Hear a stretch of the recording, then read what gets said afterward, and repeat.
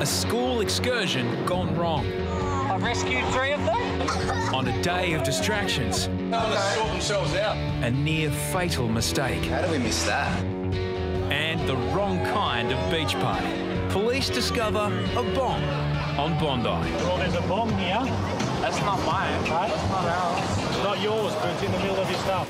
Bondi is a kilometre-long playground for all sorts of people and all sorts of games. What am I worried about? Dreams never mattered till And keeping now. an ever-watchful eye, the playground monitors. The last couple of days it's been all about the water. Today's all a bit about what's going on the sand. Saving lives comes first, but Bondi has its rules and regulations. No alcohol on the beach, no smoking, and no disruptive ball games. We've got a Sudanese troupe. They're very talented. But the problem is football games just getting a little out of hand. They're just starting to impact on the people trying to relax on the beach. They're just getting too big. A ball eventually hits a sunbaker, and Kerbox hits the roof. Hey, that's it. No more. No more, mate. You've been told. That's it. Other people can enjoy the beach too, you know. No, mate, wrap it up. Oh, shit. It's all happening. Then yet another distraction. If you want your phone, it's in the tower. Please come and get it. You are... Hey, look, why... It's going in the bin. Someone's handed us a phone and this person has rung it to try and find the phone, and we're saying, come and get your phone. They're like, you're not a lifeguard, you're just a sleaze bag. Just put it back in the bag where you stole it from. And it's like, well, we didn't steal it. Do you want your phone or not? Just a little petty thing, but these are the things that tie us up and keep us off the job that we should be really doing. Then a mother has lost something far more important. Where was he? Okay, just... What's he wearing? Yeah, Bondi Central. Relax. What's he wearing? Green clothes. Green turban as well. Yeah, he's missing. He's got a green turban on. A green turban? Yeah. Okay. 5-year-old Harshal is somewhere in Bondi's crowd of 30,000. Where was he last seen? Oh, there. How old is he? He's nearly 6. He's nearly 6, so he's pretty young. I'm just going to go for a drive on this buggy. Yeah. And if I find him, I'll radio through and bring him up, okay? Trainee Jessie trawls the beach. Harries searches the promenade. Whereabouts were you, sweetie? Whereabouts exactly? Where should I look? There is a yellow boat Yeah. near to that one. Okay. What, in the water? Yeah, he was in the That water. far out in the water? Yeah. The group that lost a mobile phone are about to get more than they bargained for. You're going to apologise for being a 9-ball? That was really rude. Corey accepts none of the girls made the call, but he's sending a message to whoever did. Who was on the phone? I didn't call you. That wasn't me. Yeah, well, that was disgusting behaviour. Someone's trying to give you something back, It wasn't us. and you want to be like that. It was not me. Get your phone. Don't lose it again. Then, a new distraction in the middle of the beach. Beachgoers are becoming increasingly irritated by the stage show on the sand. Then, the performance goes one step too far.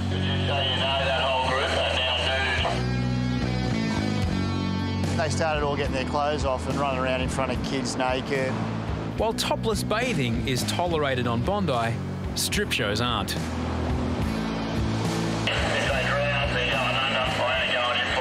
It's just the lifeguards from down at Bondi. How are you?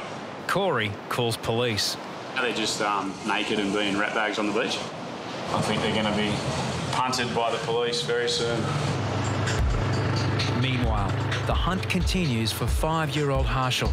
I'll let Harries go to the promenade and I'll go along the shoreline. Hey, mate. Mate, me and H are still here on the binos. It's now been half an hour since the mother last saw her son.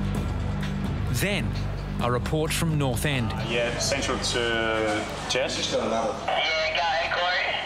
Mate, I think someone's dropped the kid. It's okay. Yeah, it's okay. Just He's okay. Oh no, it's okay. Just No, just tell me he's okay. yeah. The boy's okay. Yeah, we're just trying to find him. Okay, just sit and relax. You don't find him Sit. still not. Someone's with him, but we've just got to try and find that person. Okay. But when lifeguards get there, they discover the information was wrong. The boy's distraught father arrives. Can you slow down and calm down? I want you to calm down. It's all right. A call from someone on the beach. Where we left the bags, you are over there?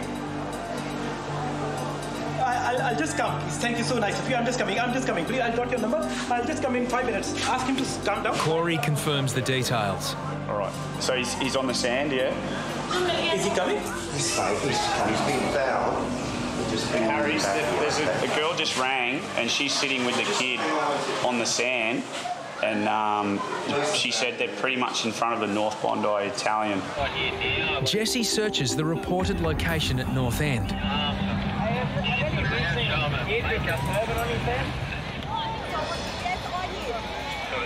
Harshal's green turban should stand out, but he's sheltering under a towel. Finally, after 40 minutes of angst.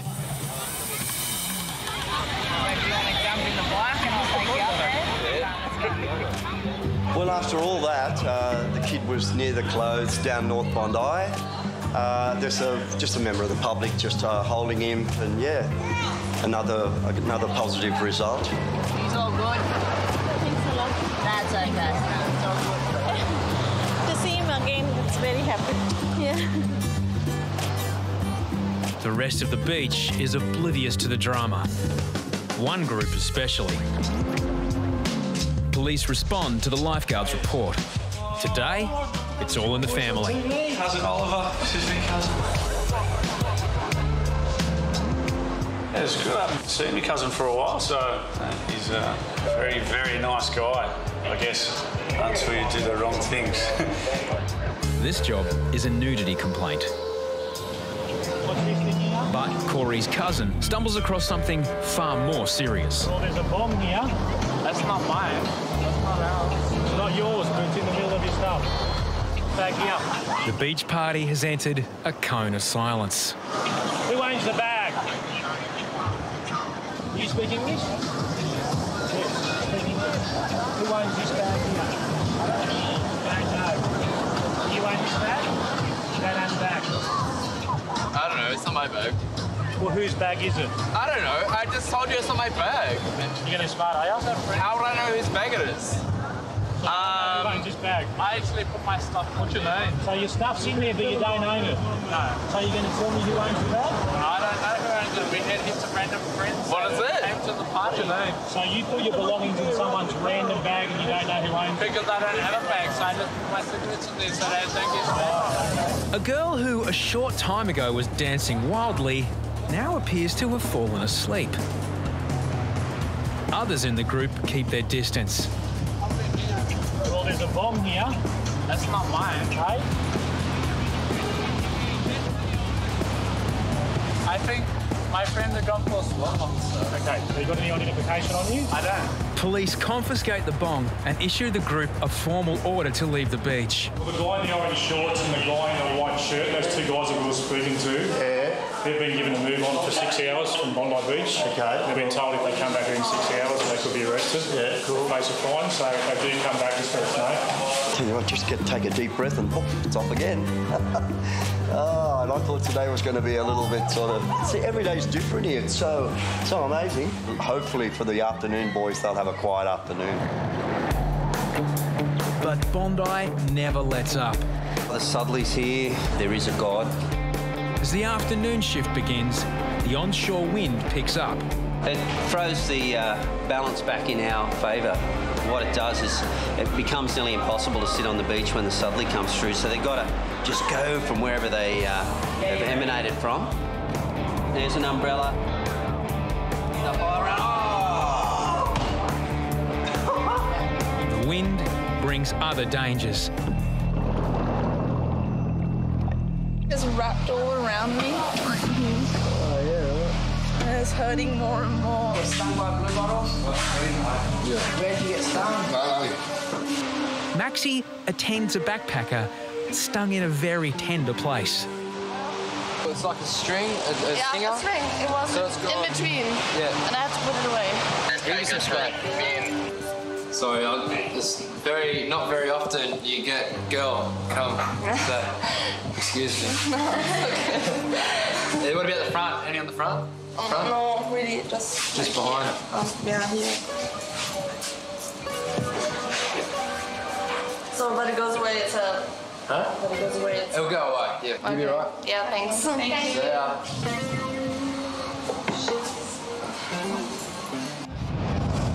We've had hundreds of blue bottle stings today, but that's about all I can do for you, man. That's all right. You'll live.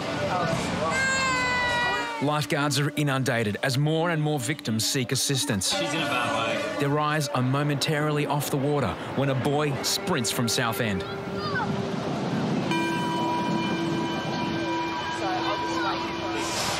to 20 minutes of bad cutting. Maybe he wants it.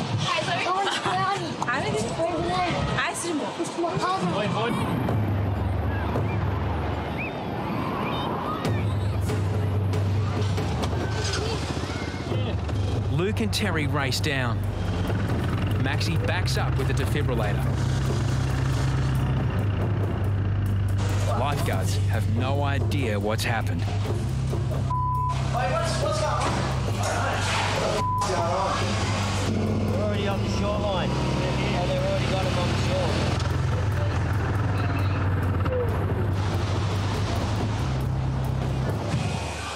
How do we miss that? Who's with this girl? Well, I'm her mother. Oh, okay. Yeah. So I couldn't get out to her. They were told to stay here. Maxi monitors her pulse. The girl is in shock and may have taken in water. Young Lydia here has gone for a swim. She's down here with 9 other kids, is that right?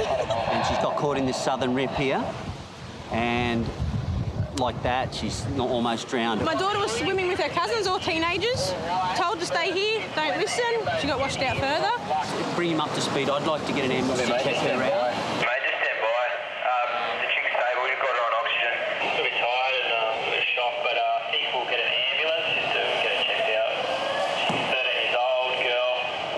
So we've blatantly missed the rest.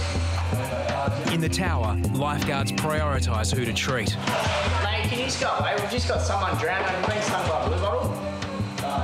Yeah, just have a shower. There's nothing you can really do about it. Missing a rescue could prove fatal. Maxi, is that the surfer that's saved?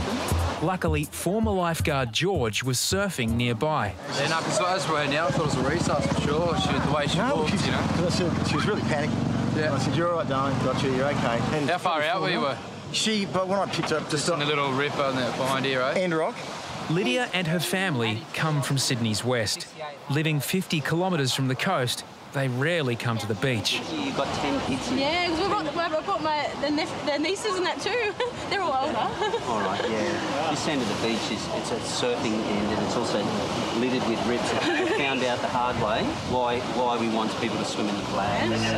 Okay. Sure, right? Thanks, mate. Thank you so much. You saved a life, mate. Very lucky. Yeah, cheers, mate. All the best, though. Thank you. It's our job. It's not a good feeling. I'm not heaps stoked about it. Lydia, it's an ambulance. We pride ourselves on what we see, and you know when you kind of miss something, you kind of feel shit out. Bit of a blowout, you know. I've never actually been here, you know, when something's happened like that. That was pretty close to drowning as I'd like to get. And if it wasn't for the surfer, I'd hate to think how that might have ended up. So, yeah, a big thank you to the board riders at Bondi for that assist. After a night of observation, Lydia was discharged from hospital.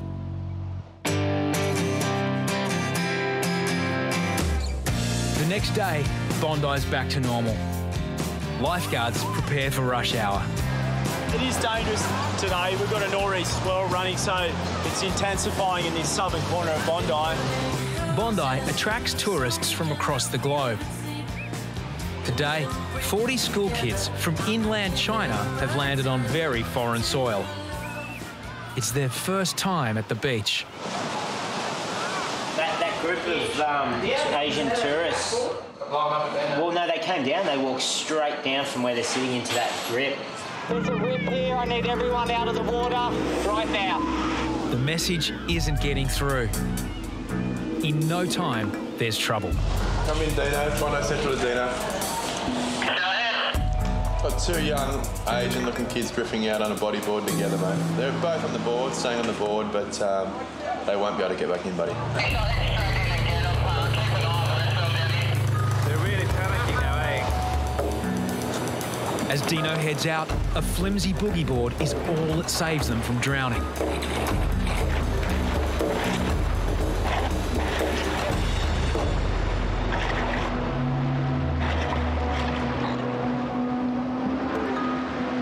Down on your belly. Even sitting on a surfboard is a foreign experience.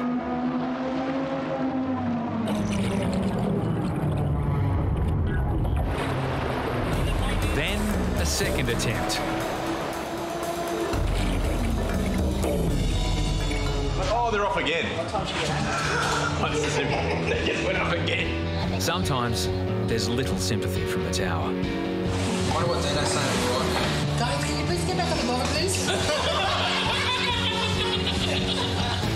Third time lucky. Now they crack their first ever wave.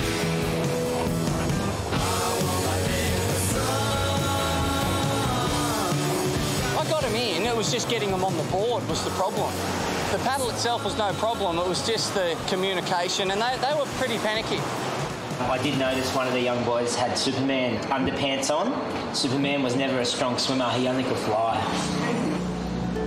The group from China has now spread out across two rips. That rip just started to flare up over here. Yeah, the rip's definitely going nuts. There's another one. Is this one of your friends being rescued now? Then yet another boy is dragged out.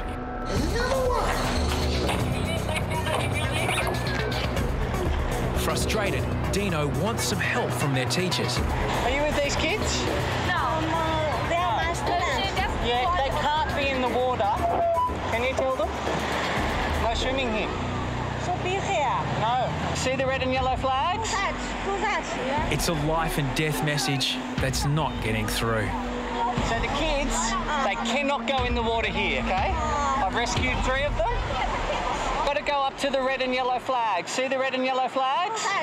It's hard when we get so many tourists, especially Asian. And they have no idea what we're saying, and we have no idea what they're saying, so Dean might struggle. Yeah, I'll leave this one for you. Yeah, they're Chinese. Maxi suggests a solution. A translation app on his smartphone. 在中移动标志，这一领域是很危险的，请你不会游泳，你太糟糕了，你好听救生员科帽。 No one reacts. Perhaps the visitors are having trouble taking orders from a recorded voice. Maxi resorts to an age-old communication strategy. Pointing. Down there, flags. Yeah, dangerous current, okay? Very, very, very, very dangerous. You know, I don't pull them out often, the drawing of the sand, but they speak a little bit of English, which is good. Yeah, you understand? But Maxi wants one more crack at finding a translator, this time with some authority. 这个地方不能游泳，如果要游泳的话，到那儿去。Yeah, just whatever he said, move the red and yellow flag, please. Success at last. I reckon the go now, trying to find one in the group that speaks a bit of English, understand, to say what you want them to say and get them to say it over the megaphone.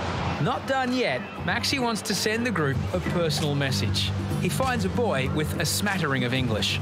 水很冷，谢谢你来邦迪，有一个大的旅行，给我们挥手道别。 Yeah, good, understand. Yeah. Okay, good. 我刚刚说的好。